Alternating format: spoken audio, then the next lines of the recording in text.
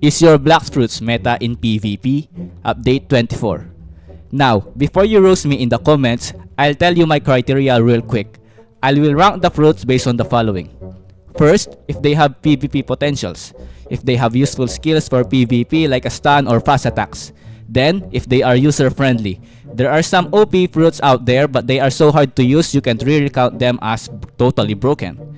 Then of course damage. This is already obvious. Now, let's get started. Rocket. I do not even need to say this. Your fruit is the god of all things that can one-shot everything.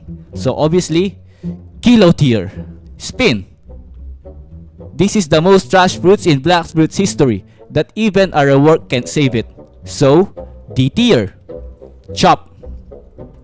Although it's one of the cheapest fruit, it has a troll privilege that no one has.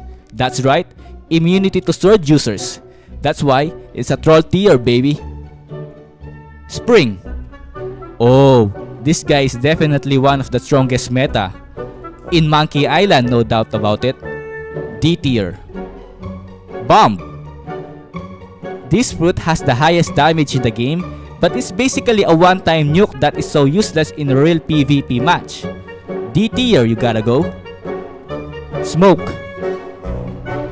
This is one of the meta back on C1, but now it's just a lung cancer joke. Yeah, D tier. Spike. No unique skills that shines in PvP, just like any other cheap fruit. Yeah, yet again, back to D tier. Flame. Now we're talking. This is one of the decent fruit in PvP and even in grinding, especially when it's awakened. Gotta put it in B tier. Falcon. This guy is the second hand of the gods. He's the second to their power that can two-shots everyone. So, Kilo tier. Ice. High tier that have good PvP potentials, but unfortunately, weak on air battles. A tier. Sand. One of the strongest stuns in the game that even the pros can't escape. But with the price of it being slow, that is a bad effect in PvP. But still, A tier. Dark. Great PvP potentials. It's both competent on air battles and land battles. But sadly, overshadowed by other fruits like Dough. So, A tier. Diamond.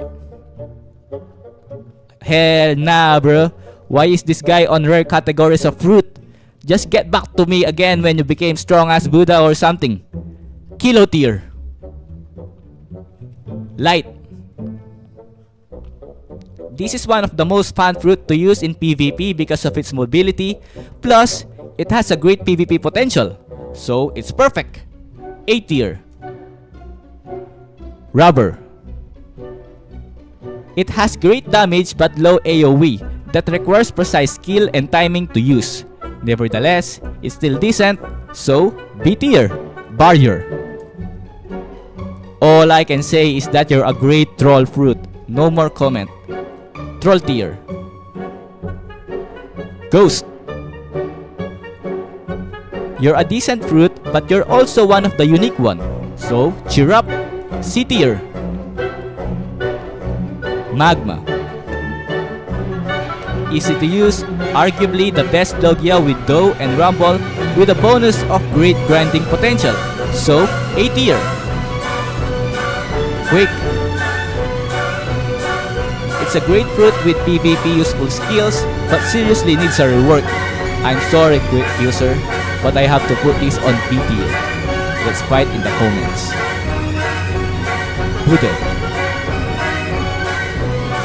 I really hate to say this, but this guy is high tier, even though it's brain dead fruit. Forgive me, God, for what I'm about to do. A tier. Love. This is one of the skilled and user-oriented fruit, so it depends on the user if it's good or not. A tier. Spider. One of the decent fruit that is actually fun. You can feel Spider-Man vibes with it during PvP, so that's a plus point. Anyway, it's still B tier though, I don't care. Sound. Decent again, although not as fun as Spider unfortunately. But it's a visual appealing fruit though, B tier. Phoenix. One of the glorious fruit with the coolest drip. But yeah, weak in PvP, C tier. Portal. Now, this fruit depends on the user. If he's bad at using it, it sucks. But if he uses it right, he's a god. A tier. Rumble. Even without a rework after all these years, this still remains one of the best fruit skill-based top tier fruit. If you see a third C player using this fruit, run. S tier. Pain. Good fruit with extreme range but requires massive skill to use. As per in criteria, that's a bad point. So, B tier. Blizzard. Although it's a no-skill fruit, we gotta admit it's pretty OP in PvP. I'ma put it in A tier. Gravity. I think this fruit is the only mythical fruit that's not too OP. It's decent in PvP, but it's not that broken. Let's put you on A tier. Mammoth. Seriously, these fruits needs to be stopped. It's getting annoying with their brain dead abilities. But that's what makes it meta. So, S tier, goddammit. T-Rex. These and Mammoth should go back to the dinosaur age for real. This fruit is too broken that needs to be balanced quick. S tier. Zoe. This fruit is a free bounty fruit. This fruit is a free bounty even I freaking hate to admit it. God damn it, Blox fruits. When are you gonna nerf this mythical? S tier. Shadow.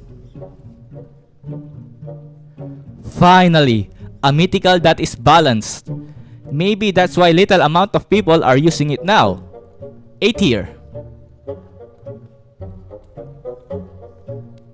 Venom.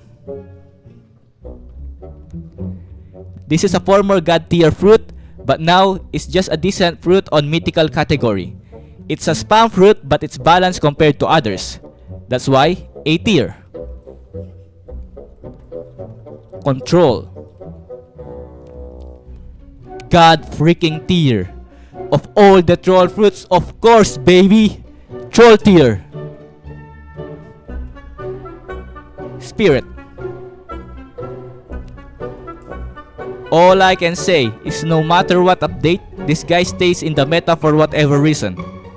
S tier. Dragon. This is the most hype meta right now because of the rework. This is gonna be equal for Dark Blade in trading in the first month of the update for some reason. S tier.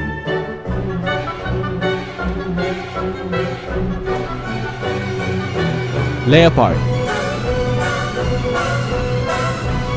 Top 3 broken fruits in Blox fruits right now. Please devs, nerf these brain dead fruits, I beg you. I Japanese beg you. S tier though. Kitsune.